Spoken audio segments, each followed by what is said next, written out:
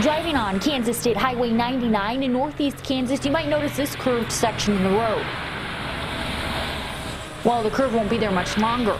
The state is spending $18 million approved in this year's state budget to straighten the 4-mile stretch from Interstate 70 down to Wamego.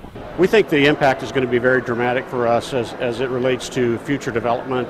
The Highway 99 project is one of 2 road projects Governor Jeff Collier and Transportation Secretary Richard Carlson announced Wednesday. We're excited.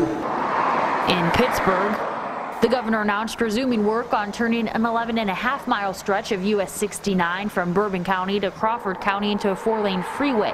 One reason is the transportation flow. The $57 million project was included in this year's budget and is one of 24 projects delayed in 2016 by then Governor Sam Brownback as a way to balance the state's budget. Whenever we can help improve the transportation and infrastructure, we certainly try to do so.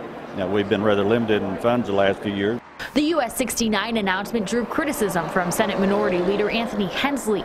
Hensley calls the expansion a campaign stunt, saying the Brownback-Collier administration swept $3.2 billion from the highway fund, resulting in the delay of the project. Collier dismissed that accusation. These are infrastructure projects that are absolutely critical for us, and they're really going to move the football.